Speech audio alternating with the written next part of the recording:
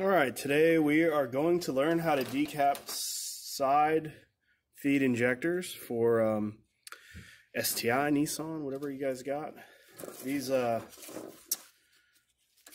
Subaru ones have a aluminum cap on the end of them. I don't know if they all do, but it's kind of a pain to get off. But I got some pliers here that fit over the end really well from Harbor Freight. And it makes it pretty easy. So see, we get this right in the groove, and then we can use some side cutters and just, you don't have to squeeze very hard, but it'll just give you a really good leverage to pry, and it'll pop it right off when you get the right angle here.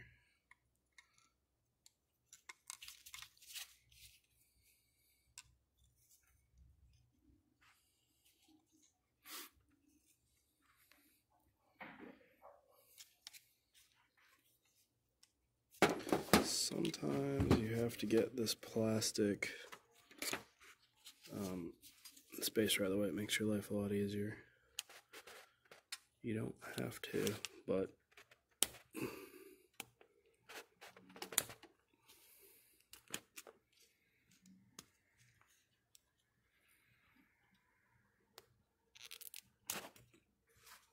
all right. And then they sell seal kits on eBay or wherever you get your parts from. So it'll have a new tip. It'll have a plastic replacement for this aluminum one.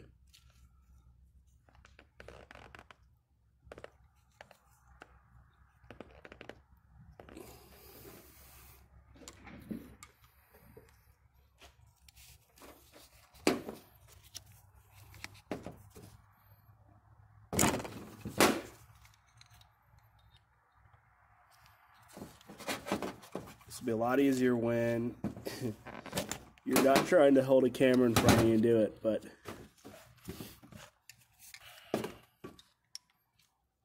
there's other ways to do this. This is just the method I have found.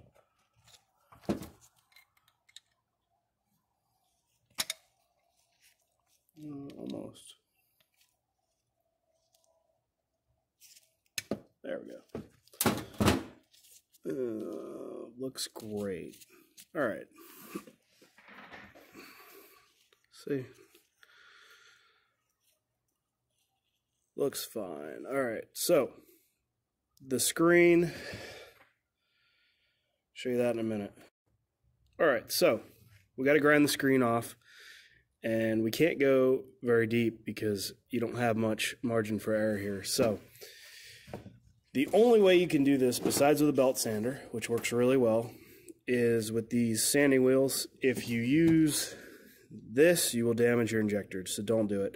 You have to be very patient. If you're not very skilled with this, you can use finer grit sandpaper. If you feel very comfortable with it, then you can use coarser grit and it'll go faster. But you just keep taking little sands off and you'll eventually, it'll pop right off.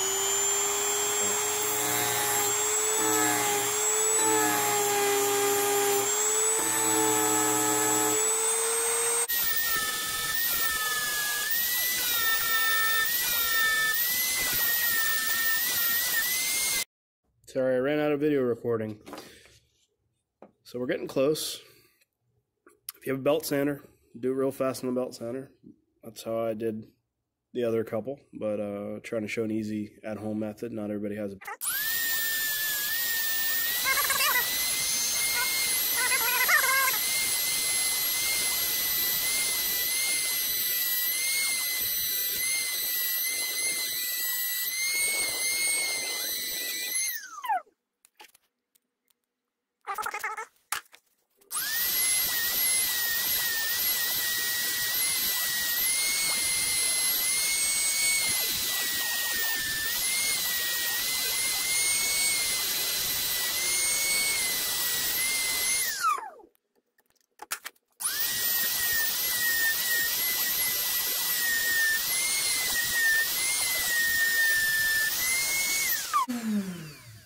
Alright, I think it's loose.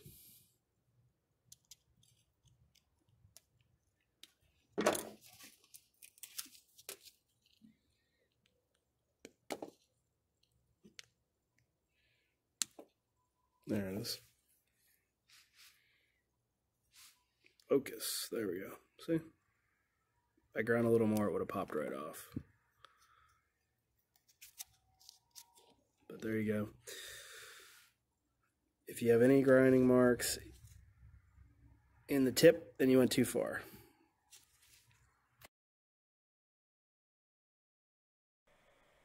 Alright, so I shot this video today with the GoPro and it's difficult to hear me, so I'll just do voiceover. So I got the injector decapped and sprayed off with brake clean and ready to put the new seals on.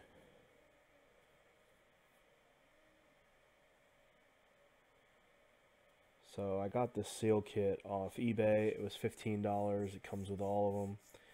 They claim made in USA, and it does look to be in good quality. I could put a link in the description.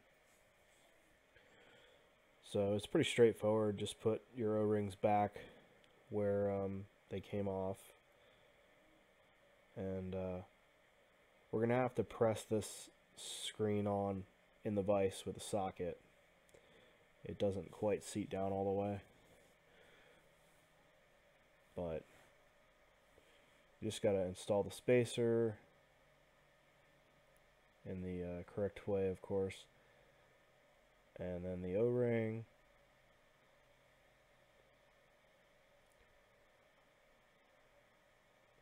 and that is the plastic retainer to replace the aluminum one we had to pry or cut off.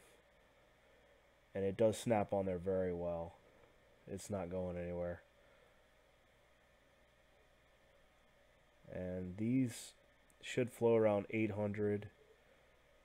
You definitely should have them flow tested, but if you don't want to, you don't have to. If you don't care about your engine, definitely don't flow test them. I've sent them out before.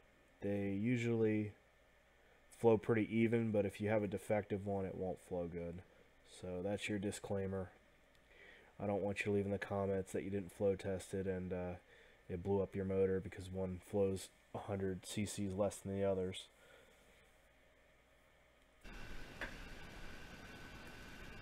Well, it turns out they do need to be pressed more because they don't go in. So, let's see. 21mm cobalt socket. Fits really good on here. If you don't have a vise, I'm sorry, because you're going to have to get creative, but, I mean, if you're going to do this kind of stuff, you got to have some tools. Or lots of tools. Look at that. It goes right in. There we go. So, yeah, it does need to be below that